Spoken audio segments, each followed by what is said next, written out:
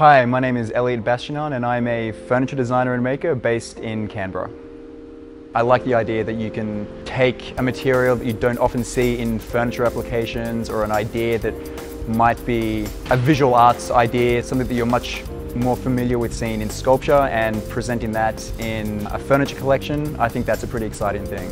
In April this year, I had an exhibition in Milan for Milan Design Week that sort of explored this idea of incorporating crystals in these sort of furniture types. So I grew these electric blue copper sulfate based crystals on substrates, and they were attached to different furniture types.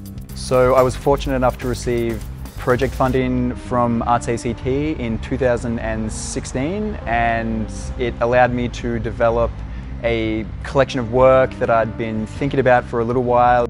A series that I developed during that year, I exhibited it in an exhibition in Sydney in 2017, and off the back of that it was picked up by a furniture showroom in Sydney called Designed by Them, and they now sell that product exclusively, which is pretty exciting. I found out I was the recipient of another round of funding from artsACT, which I was very stoked about, and that was to develop a body of work to exhibit at Design Miami in 2019. So keep your eyes peeled.